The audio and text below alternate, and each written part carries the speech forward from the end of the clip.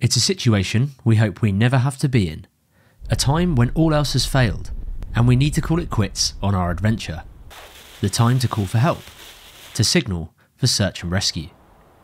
Whilst it is a situation we hope never happens, here are a few tips that might just help you if you were to ever be in the need to signal for search and rescue to come and save you.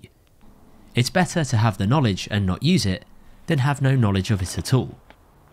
We'll start off by looking at a few methods that you can use to signal for help when you have very little, if any, rescue signalling equipment on you.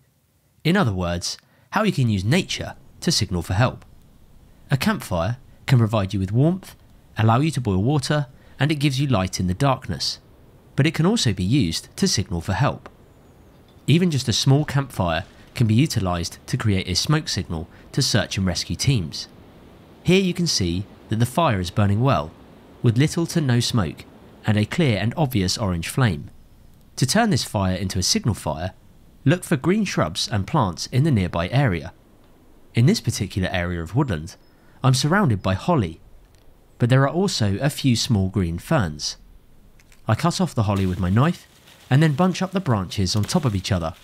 Then I place this bundle of green holly leaves on top of the fire. Almost immediately, the fire begins to throw out a small pillar of smoke. Even just a small amount of smoke like this can be spotted by search and rescue above the tree line from a long way away.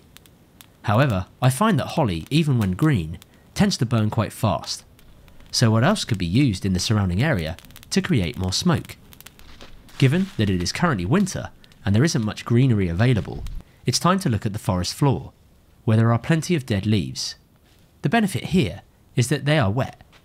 If you grab a handful of leaves and put them on the fire, you'll get a much thicker plume of smoke. You can see that now the smoke is travelling much further and higher than previously. However, given the strong wind on this day, you can see it dragging the smoke horizontally. Not ideal when you need the signal to go above the trees. However, the wind isn't always a bad thing, as a search and rescue helicopter or plane can get a good idea of where the wind direction is coming from and calculate a good place to land. But this is more a demonstration of how to create a signal fire. This particular method in the video is a pretty rudimentary way of creating a small signal fire from your campfire. However, to make a proper signal fire, you need to be able to raise it off the ground, lash together a tripod and create a small platform for your fire to sit on. You can use the tripod to hang over branches of green leaves or conifer needles, then build a fire underneath it, light it, and within minutes you will have a proper signal fire. The key is, the bigger the fire, the better the chance of smoke being seen. Then stand next to it, look to the skies for search and rescue, and then you can signal for help. A well-known international signal for search and rescue is both arms above your head and slightly out to your side. The aim is to create a Y shape. This is signalling to a helicopter or plane that yes, you do need help. If they have acknowledged your signal, a plane will rock back and forth, dipping its wings consecutively, notifying you that they have understood your signal. At night, they will repeatedly flash a green running light. If they have noticed your signal but they do not understand, chances are they will circle. In this circumstance, if you do not need assistance, you can put your right arm up and keep your left arm down in the shape of an N, signalling no, you don't need assistance. Around half the people in the UK who die at the coast either trip, fall or slip into the water. They never intended to get wet. This means that unless you plan to go into the water, the chances are that you'll have your clothes on. If you find yourself in this situation, you can use the clothing that you are wearing to create a makeshift buoyancy aid. For example, if you are wearing trousers, take them off and tie a knot at both ends of the trouser leg. I'm doing this while standing up to make it easier to film for you guys, but chances are you might end up doing this while treading water. Either way, it doesn't take long. Open up the waistband of your trousers and with a fast downward motion, slam them through the surface of the water to trap air. Quickly bunch up the waistband underwater and both trouser legs should now be filled with air. You can use these as a support to keep you afloat. This allows you to spend more energy on trying to wave and signal for help, rather than wasting energy on swimming and kicking to stay afloat. You can apply this same technique using your t-shirt. Tie a knot at the end of each sleeve and the neck, then open up the waist of the t-shirt and pull it hard down on the surface of the water. It should trap a small bubble of air which can act as a buoyancy aid. It's not as effective as using trousers, but it does work. Being able to whistle for help is a pretty good skill to have. The chances are a high-pitched whistle will travel further than the sound of you shouting. Now, I can whistle pretty easily, but I still always carry an emergency whistle in my first aid kit. The particular model I have is a shoreline marine whistle, for two reasons. Firstly, it's essentially a flat whistle, so it takes up much less space in the first aid kit and allows me to carry other important items in there. Secondly, it has a totally different tone to your standard whistle noise. This means that because it sounds different, it might be more likely to attract the attention of people nearby. It certainly gets the attention of my dog well enough. But if you don't have a whistle on you at all, and you're not able to whistle, you can use various items that you might find around you. For example, a beer bottle cap. Just fold your thumbs over the edge, creating a V shape, and blow hard down onto the edge of the bottle cap. The same principle can be applied to an acorn shell. Fold your thumbs over the edge, create a V and blow. Both can make a high-pitched whistle sound, which could help you get the attention of people nearby. An item which I always keep in my first aid kit is a small signalling mirror. It's so thin that it takes up barely any room in the kit, but it's not always easy to see where you are reflecting the sunlight, and so a better option is this rescue flash signal mirror. This has been specifically designed to allow you to use the viewing hole to see exactly where you are flashing the reflected light. To use it, reflect the light onto your hand or glove. This will show you how intense the reflection is likely to be. Once you have a reflection on your hand, hold the viewing hole to your eye and look at the mirror's reflection on your hand. You will see a bright aiming spot located on the grid inside the aiming hole. Then all you need to do is slowly move the bright spot to the target, and this is where the mirror will reflect the light to. Now you can make an SOS signal and know that it has a much higher chance of hitting the search and rescue target than a standard mirror would. It takes a bit of getting used to, but it works really effectively, and it's a worthy item to have in the rescue kit. Bright colours are obviously going to help you stand out more than your drab earthy colours. Something as simple as a brightly coloured backpack rain cover can really make you stand out, especially in dense woodland where it can be quite hard to be spotted. This particular cover isn't for this backpack, but just wrapping it round makes a significant difference to the visibility of the pack. In this shot, I'm wearing earthy looking colours. That's because when I'm in the woods, I normally don't like to wear bright clothing, as it often deters wildlife, and I find it doesn't suit the environment when I'm filming. However, I will always have something that has high-vis colours or reflective material somewhere in my pack. A useful camping item to have is a tarp. It gives you shelter overhead, whilst allowing you plenty of space to move around that you normally wouldn't get from a tent. Most tarps in the bushcraft and survival world are dark, natural colours, so that you blend in more with your surroundings. However, you can get tarps that have a reflective material on one side and then a green or more natural colour on the other side. These tarps have multiple uses, as the reflective material can also help to direct the heat from a campfire towards you, especially if you have one side pinned down to the forest floor, so that the warmth from the campfire creates thermal radiation, keeping you much warmer. Another item which you can add to your kit to help you be seen more is reflective paracord. This has small pieces of reflective luminous material woven within, which reflects the light back when exposed to torchlight. In addition, because it is luminous, it still glows for 10 to 20 minutes after a bright light has been shined on it. This particular one is also fluorescent orange, which means it stands out really well in daylight too. This all helps when search and rescue teams are out there trying to find your location. I tend to use quite long lengths of cordage for my tarp guy lines. This is so that if I have a need for a more paracord, I can just cut off some from the guy line. This type of reflective paracord isn't just limited to guy lines though. If you cut a small segment off, just a few inches in length, and then feed it through the eyelet of your jacket zip, you can then fold it on itself and tie a knot. Now you have an extended zip pull that will reflect in the dark. Great if you don't like wearing bright clothing, but still want that option of being seen by torchlight if you need to be rescued. You can tie these onto all the zips on your jacket, but also your backpack and tent zips too. If wearing bright clothing or having bright paracord on your tarp and tent guy lines isn't your thing, then you can always pack a small piece of reflective material in your bag. This can serve multiple purposes. You can place it under your sleeping bag to help reflect the heat back to your body, but it can also be used to reflect light and signal for help. The material itself tends to pack down pretty small, so you can save on space in your pack. An alternative and more efficient option is a mylar blanket, or a space blanket as they're sometimes known.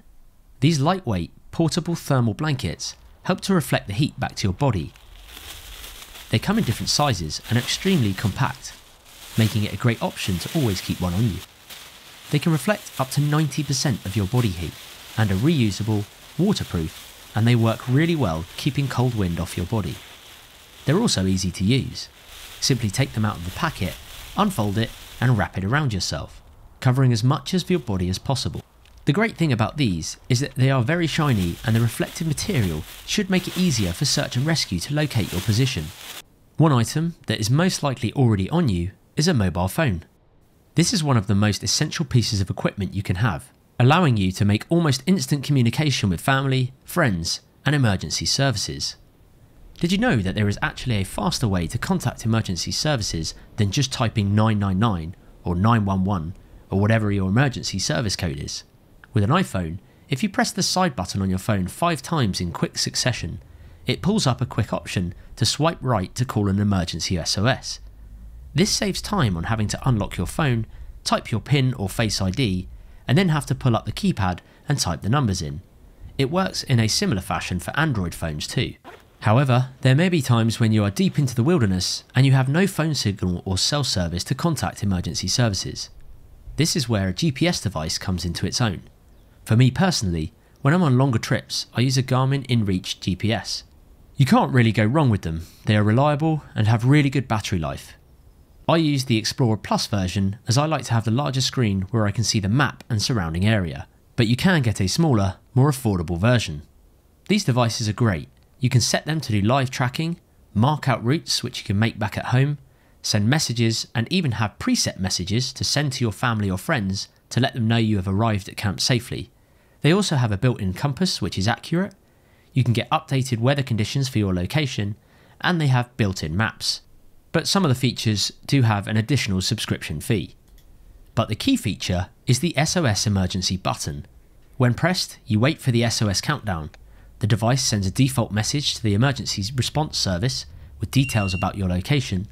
Then you reply to the confirmation message from the emergency response service. Your reply lets them know that you are capable of interacting with them during the rescue.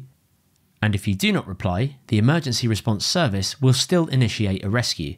For the first 10 minutes of your rescue, an updated location is sent to the emergency response service every minute. To conserve battery power after the first 10 minutes, an updated location is then sent every 10 minutes. Now, I've covered a number of ways you can signal for search and rescue in daylight, but what about when it is dark at night? The first item you will most likely have in your kit is a head torch. Many of the head torches these days have a built-in SOS function. For my particular head torch, I just need to triple press the power button and it switches automatically to SOS mode. The SOS signal is 3 fast flashes of the torch, followed by 3 long flashes, and then 3 fast flashes again. It's important to try and reach an open area where you can maximise the chance of the light being seen.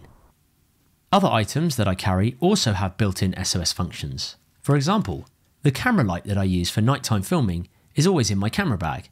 This has multiple different modes, from police to ambulance to fire service. But for me, the SOS mode is the most important, and it's a good backup option if my head torch dies on me. Again, I can set this up on my tripod on SOS mode, point it in the direction towards where I think help might come from, and then that frees me up to use my head torch in normal mode so I can pack up my gear and prepare for evacuation from camp or wherever I am based at the time. That's provided I have no significant injury. If your batteries run out of the head torch or other battery operated light sources that you have, you can always use a Sialume light stick or glow stick to help signal for help. These chem lights will give off light when you bend them and snap the small glass vial that is inside the plastic tube. The chemicals inside the glass vial mix together with the chemicals in the plastic tube. This causes a new compound to form and the electrons shoot around the tube and give off light as a result. You can attach some paracord to these and swing them above your head to signal to search and rescue and help them locate your position.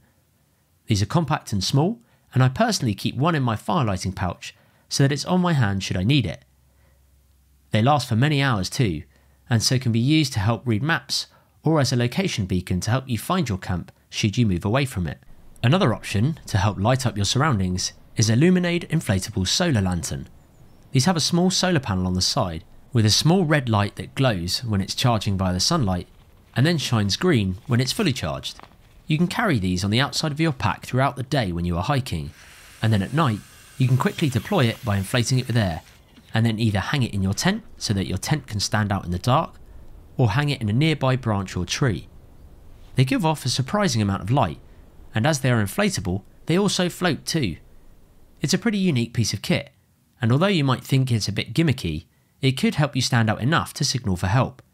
Especially if you wave it around in the dark, it becomes much more eye-catching. It might not always be that you are camping or hiking in the wilderness. You might be on a long-distance overlanding trip with your vehicle and it breaks down.